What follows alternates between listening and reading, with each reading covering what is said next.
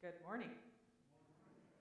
Welcome to Normandy Park United Church of Christ. Wherever you are on life's journey, you are most welcome here.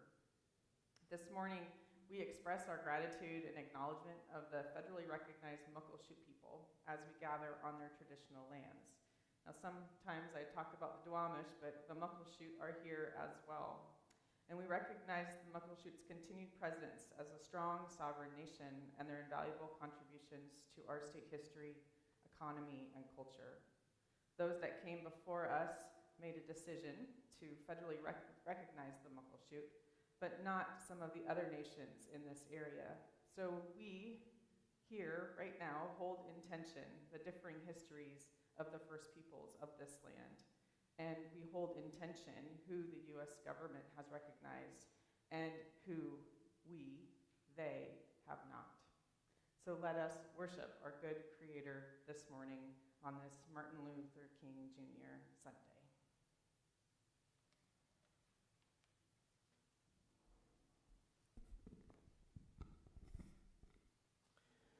Please join me in the words of gathering. I will read the light print. Please join me in reading the dark print. Jesus asks, "What are you looking for?" What do we say? Jesus says, "Come and see." He invites us in, asks us to abide with him. A simple call, a hard call. Jesus, are you really talking to us? Yes, he is speaking to us. We have come this far to this place. Let us listen and be transformed. Let us worship our holy God.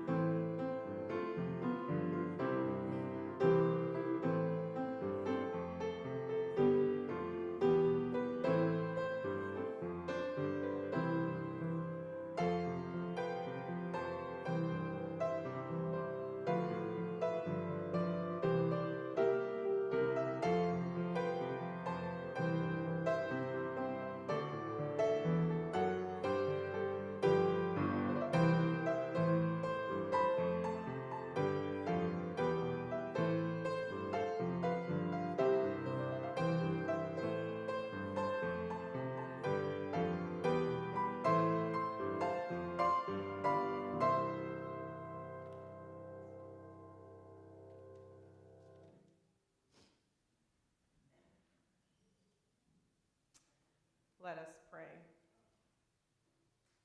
Holy One, you beckon to us, asking us a simple question. What is it that we are looking for?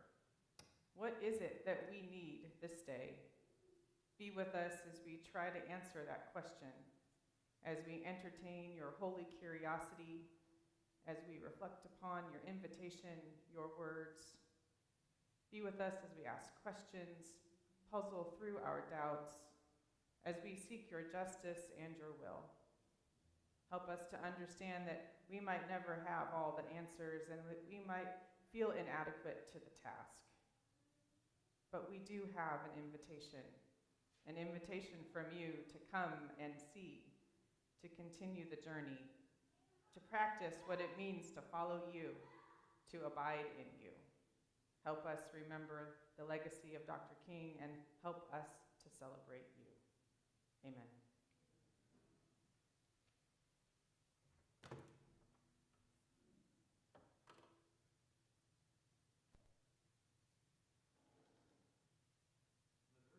Are Polish folk dances, and Chopin wrote dozens and dozens of them.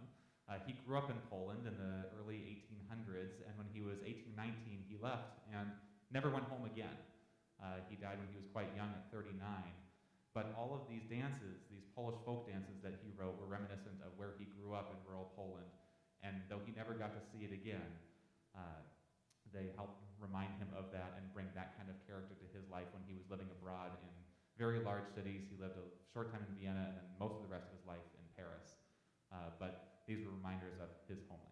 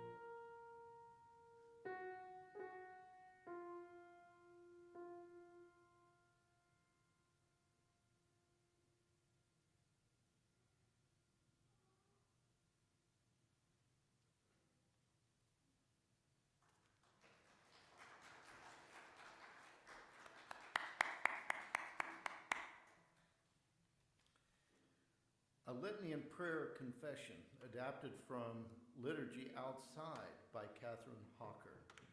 Again, I will read the light print. Please join me in reading the dark print. A child once dreamed the voice was calling his name, Samuel. Fishermen once heard the voice when a young man bid them follow. And still the voice beckons today. Can you hear? Send me. Moses protested vehemently at the voice spoke at the burning bush. Mary stood amazed as the voice proclaimed impending birth. And still the voice beckons today. Can you hear? Here I am, send me. Rosa Parks followed the voice to the front of the bus.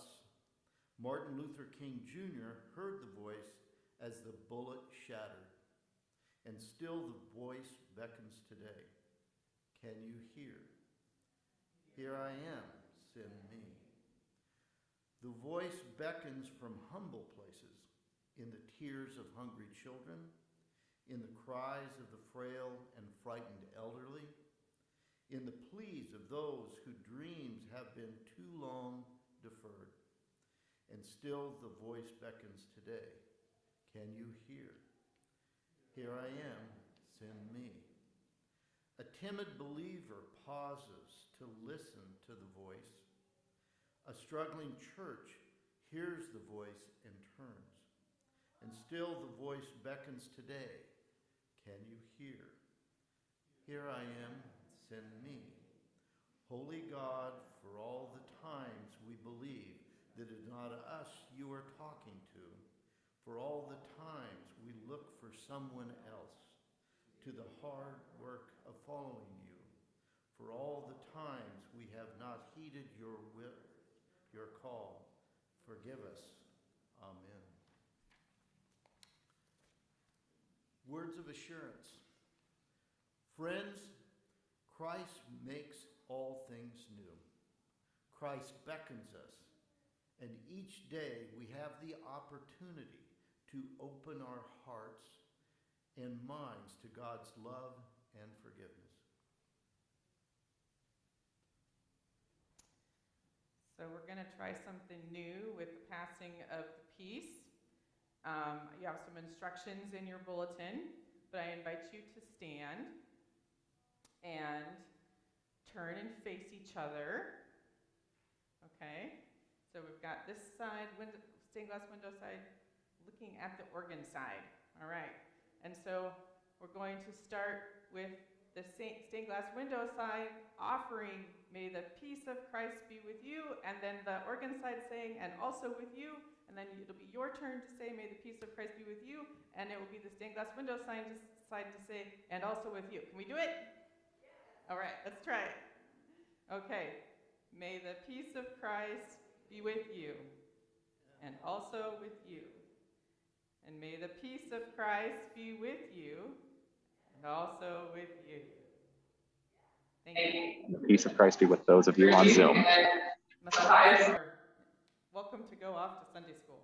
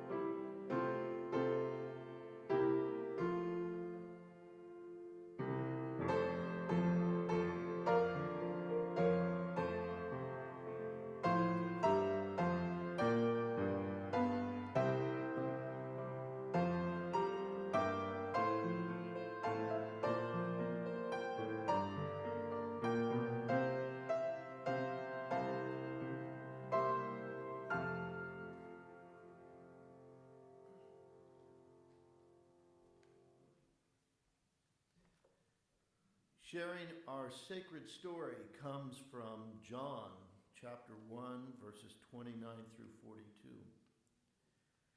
The next day he saw Jesus coming toward him and declared, "Here is the Lamb of God who takes away the sin of the world.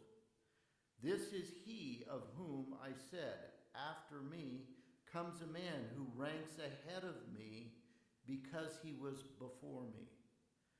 I myself did not know him, but I came baptizing with water for this reason, that he might be revealed to Israel."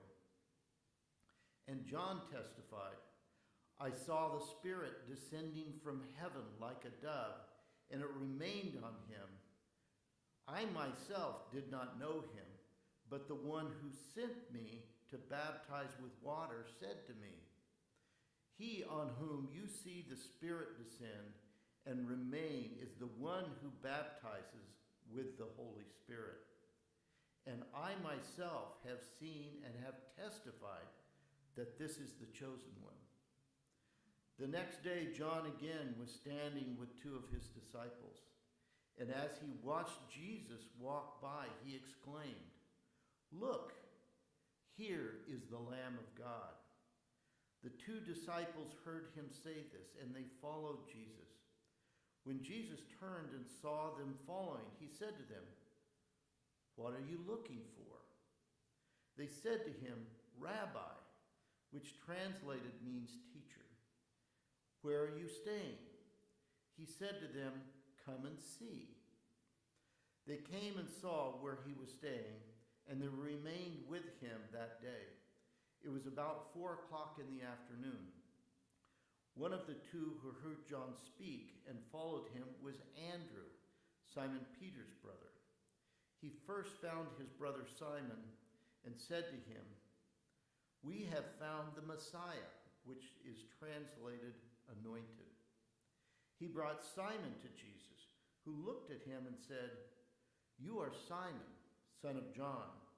You are to be called Cephas," which is translated Peter.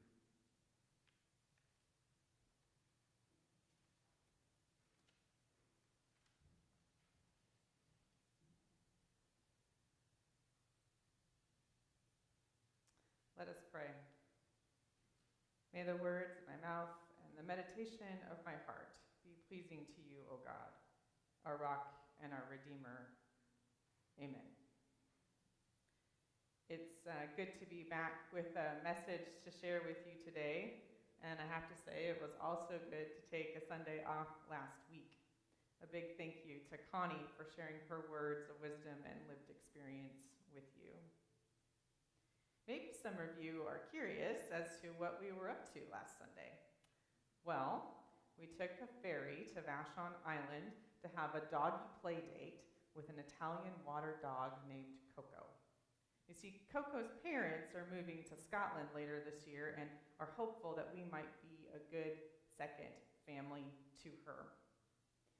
We, as a family, are practicing what Albert Einstein coined as a holy curiosity as we see how our dogs do with each other, to explore if our family and this other family have a similar ethos about doggy life and, care. But the main thing is, really, do these dogs get along? Will they accept each other as part of the pack? As dog parents, we must watch and listen and learn from their interactions and from each other. And I have to say, I kind of wish human communication could be as clear as dog communication. Make life so much easier. So we are keeping our hearts and minds open as we venture into this conversation about where beloved Coco will live come June. Will she end up on a flight to Scotland? Maybe. Will she end up at our house? We rather hope so. In the meantime, we will stay curious. The thing about curiosity is it could be just seen as nosiness, like how my dog Teddy snooped around Coco's house, sniffing out all of the good smells. It's rather self-serving, and, that's sometimes what we think about, curiosity killed the cat, etc., etc. But a holy curiosity, or curiosity, could be a form of active listening and a deeper engagement with the subject matter or a person. And I think Einstein was talking about the latter when he coined this phrase. And this is what he said, and I believe that he was referencing science education when he was talking about curiosity. The important thing, and this is Einstein, is not to stop questioning. Curiosity has its own reason for existing. One cannot help but be in awe when one contemplates the mysteries of eternity, of life, of the marvelous structure of reality. It is enough if one tries merely to comprehend a little of this mystery every day. Never lose a holy curiosity. Never lose a holy curiosity. When we frame curiosity and holiness together, we invite God into the conversation. We open ourselves up to a whole universe of possibility. We may experience awe or wonder or find a new strength or compassion within ourselves that we didn't think possible as we entertain the questions. I do believe that when theologians and spiritual types heard Einstein's turn of phrase, they ran with it, because by the time I was in seminary, having a holy curiosity and an openness to what God might be teaching us and nudging us toward was the expectation and the rule. We weren't there just to confirm our own biases about God, religion, life, and Jesus. We were there to have our notions challenged, to have our minds expand, and hopefully our hearts too. Some evangelicals I knew when I went off to seminary in the late 90s would joke with me that seminary was actually cemetery, where all good Christianities go to die. But honestly, that wasn't my experience. The truth was, I learned how rich and layered and awesome and deep and big the study of our faith is. There's just no way to contain it, just as Christ could not be contained in the tomb. Which brings me to our gospel reading today, where I've usually been confused by this passage, and I don't know, it is kind of a confusing passage, I think.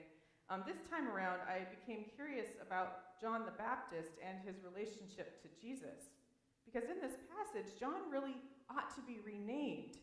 Instead of the baptizer, we could or should call him John the Testifier. That is exactly what he is doing, testifying to who Jesus is, this anointed one, the Messiah. It's pretty interesting that John didn't lead with, hey, this guy's my cousin, I'm related to him, and you know what? God favors him.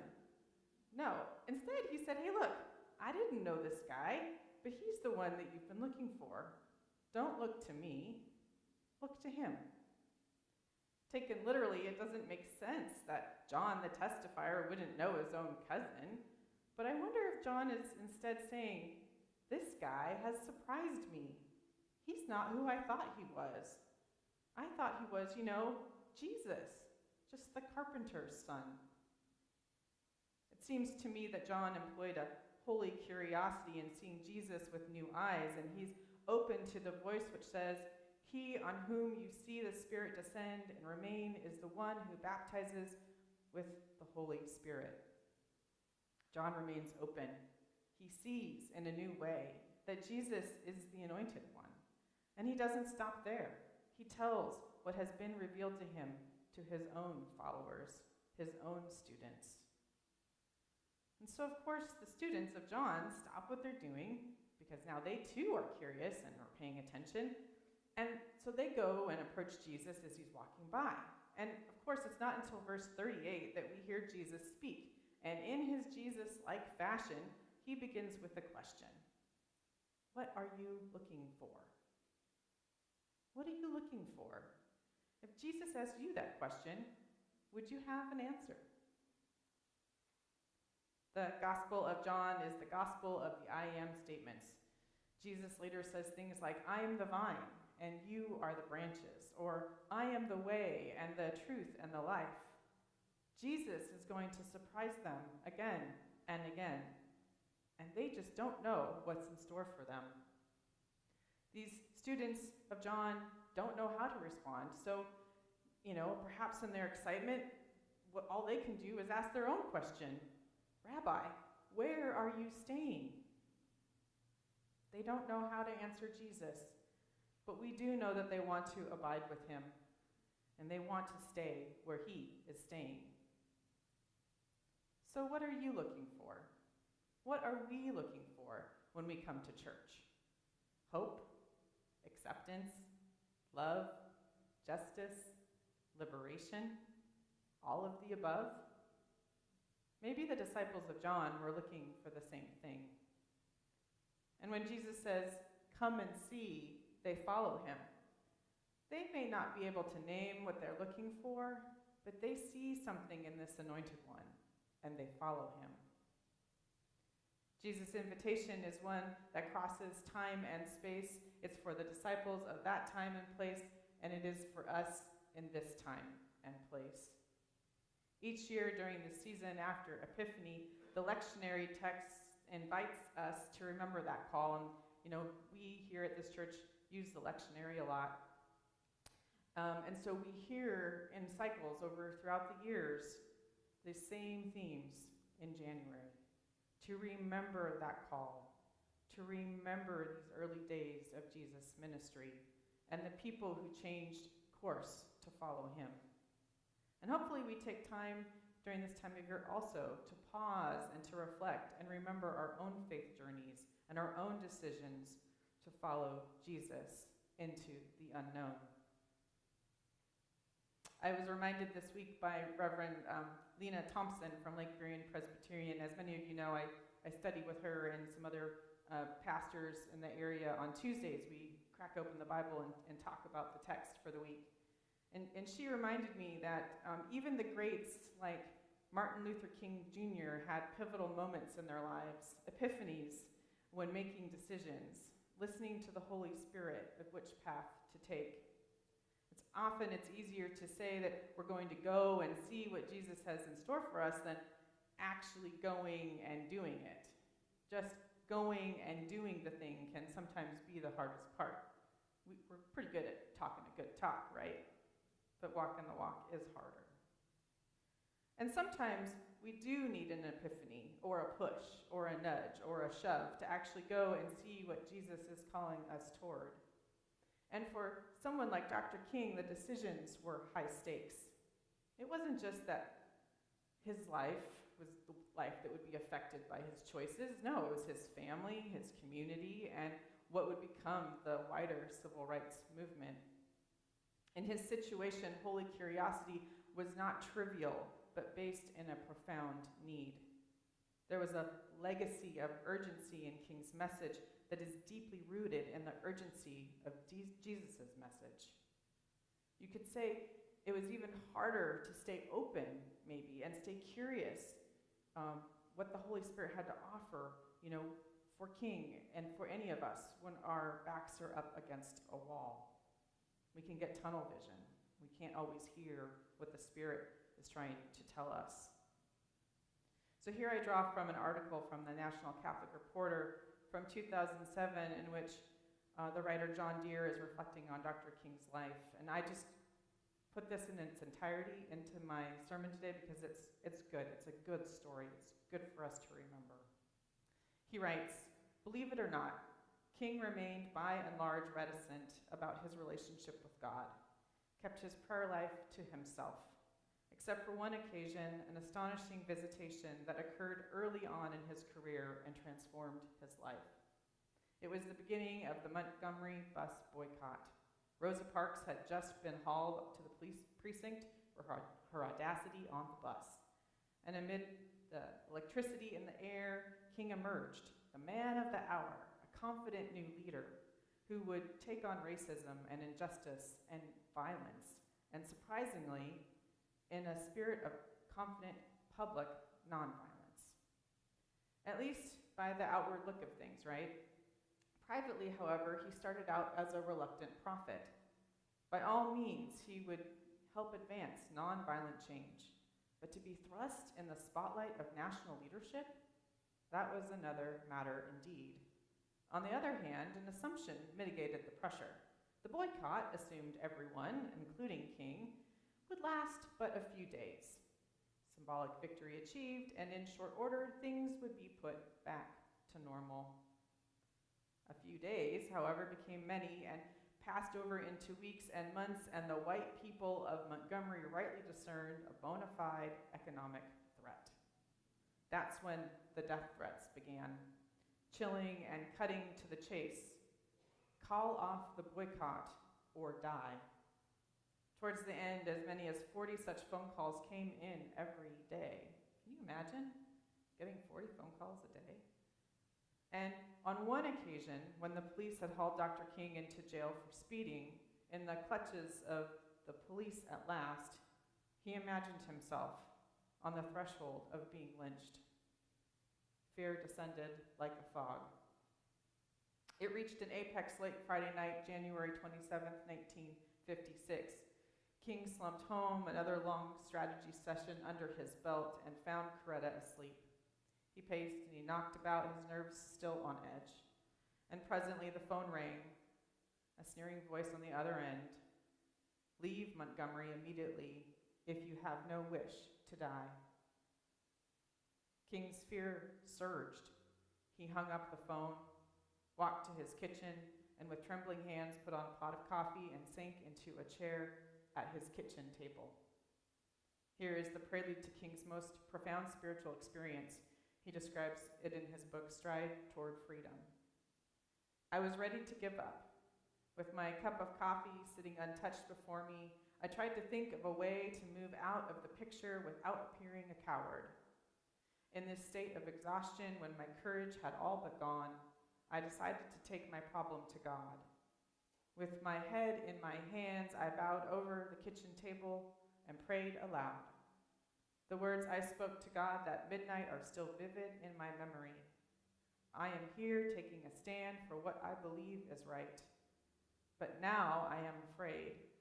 The people are looking to me for leadership, and if I stand before them without strength and courage, they too will falter.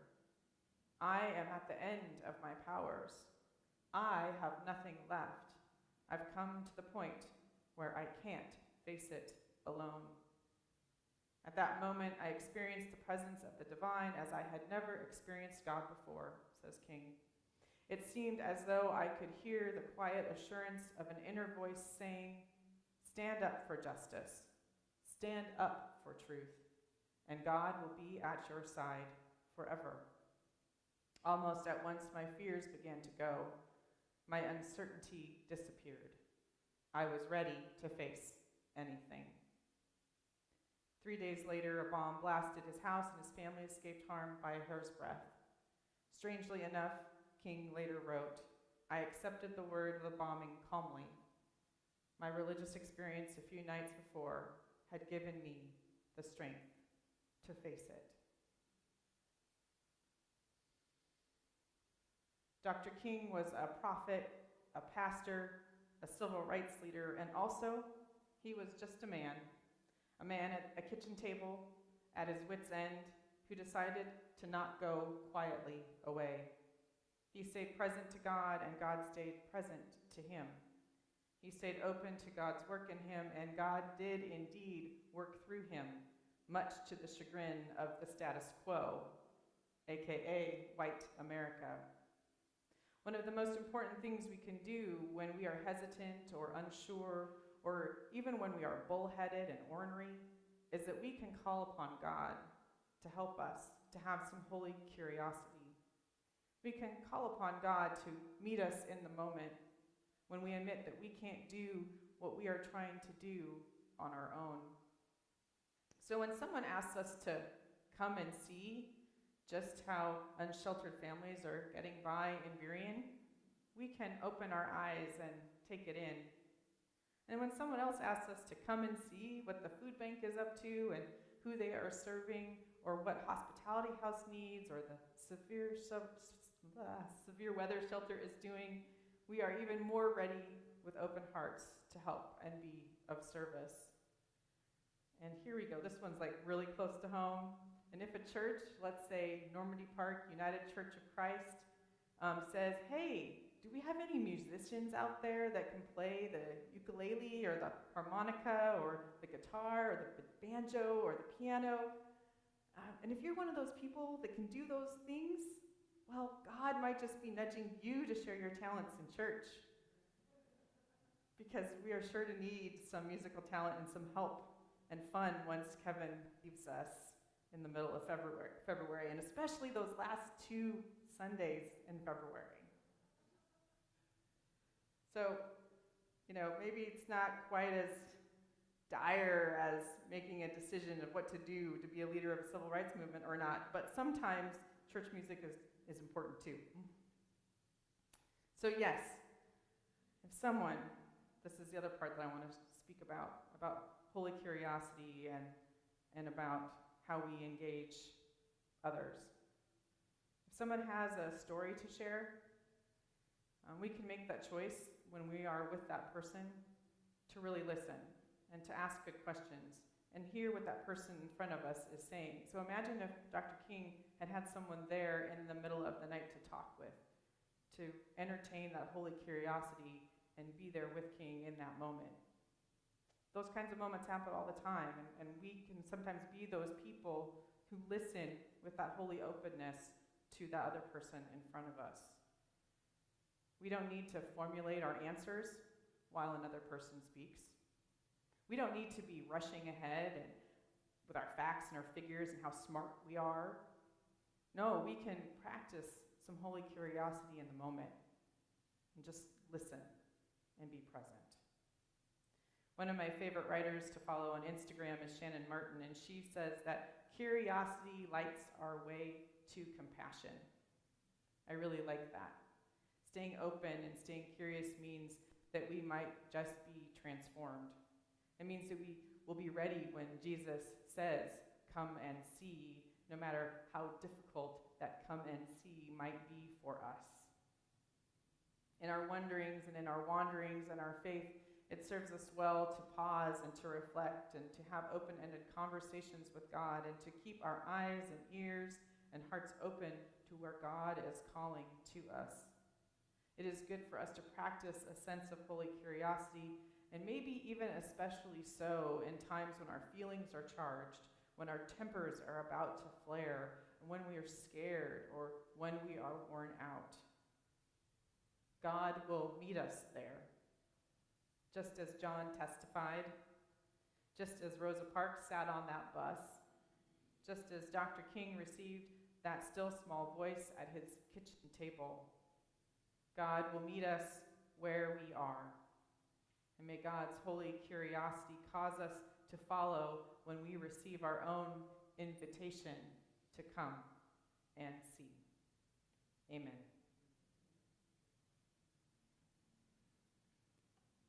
I invite you to stand and sing "You Walk Along Our Shoreline."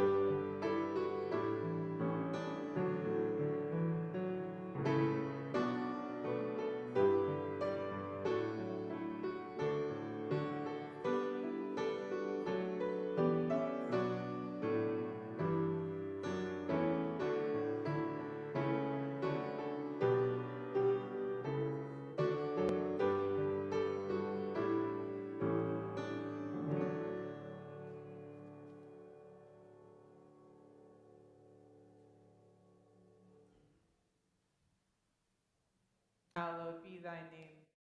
Thy kingdom come. Thy will be done, on earth as it is in heaven. Give us this day our daily bread. And forgive us our sins as we forgive those who sin against us.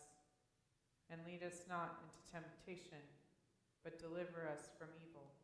For thine is the kingdom and the power and the glory forever. Amen.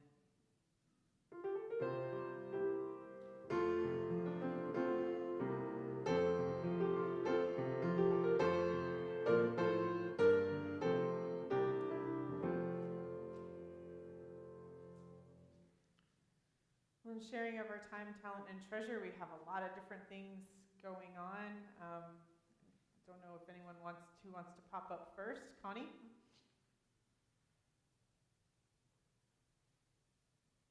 Just a quick announcement to let you know that there are 4 poinsettias from Christmas out here on the table, and anyone is welcome to take one or all of them, but they need a home where it's nice and warm. Couple of things there's quite a few things to be looking forward to. The first is next Sunday. Lorraine is going to maybe tell us a little bit more about that, or not. I can do it. It's up to you. What do you want? Okay, come on. It's better to hear it from the actual palliative care chaplain. Just real quick reminder, announcements. Next Sunday, 11:30 to 1, so right after church. Dying well, an open conversation about a good death, just an invitation to have some conversation about what a good death means to you. If you are coming, if you'd sign up on the sign-up board or let them know in the church office that you're coming, there'll be some sandwiches, and so we just need to know who's coming so we have enough food for everyone to eat. And then following Saturday, from 9 to 12, Moments of Peace, Finding Meaning and Hope Towards the End of Life. That's just an opportunity to explore the spiritual aspects of dying, and also about limitations to completing life, and some conversation, and some journaling, just some exploration through conversation and being together. So hopefully you'll be able to come. Looking forward to being with you all in a different kind of way. So thanks. Thank you, Lorraine. I think it'll be really good, and you can invite your friends. This isn't something that's just limited to NPUCC people only. I've even thought about maybe we should put it out on the conference Google group, but you and I can talk about that later, Lorraine, if you want. Just anyone showing up. Also we have coming up on the 24th, which is a Tuesday, we have 2 things. If you're interested in learning more about how to become a climate justice church and you have time at 10 o'clock on a Tuesday morning, we're going to have a Zoom conversation with Brooks Barrett, who is UCC national staffer, about climate justice. And then also that same afternoon, starting at 4:30, we're having a community meal, and everyone's invited to come, and you can, of course, invite your friends to that also. We have a cadre of people that are helping with the meal, but if you want to volunteer or learn more about it, please talk to Alice, as she's helping coordinate that right now. I usually just hang out at the door as a greeter and say hi to everyone. And, we've got a couple of folks that come and play music, which is really cool, that they play some like Beatles tunes and stuff. It's really like your own private concert. It's kind of nice. Anything else we want to share this morning? Okay. Just remember that there's the offering plate towards the back of the room, and we're so grateful for all the ways that you give of your time and your talent and your treasure here at this church, and we will sing our offertory response. And we'll sing this through 3 times, and the goal is eventually that we can do it as a round. So please join me. We thank you, Lord, for all your gifts of love, O Lord, for food, for friends, for life in your beautiful world. We thank you, Lord, for all your gifts of love, O Lord, for food, for friends, for life in your beautiful world. Once more,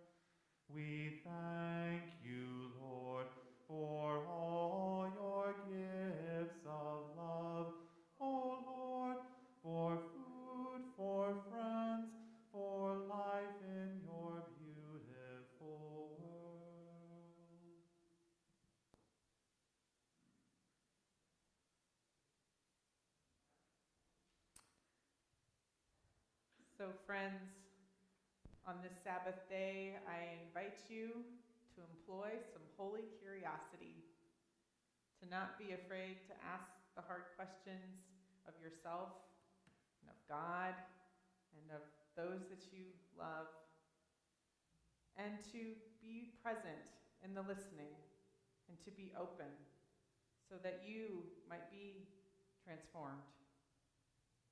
May you know that God's love is here to transform you and shape you and mold you into being that follower of Jesus. So that when Jesus says, come and see, we're like, okay, we will come and we will see.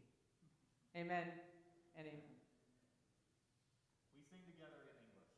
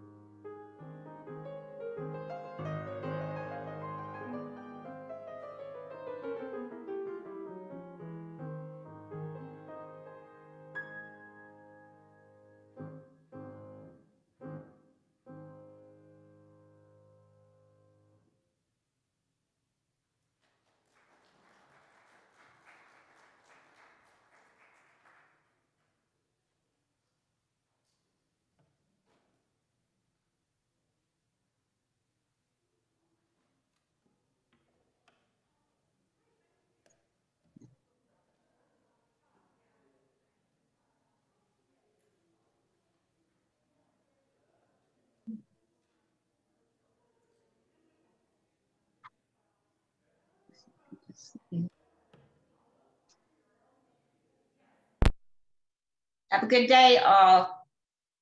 Bye. There he goes.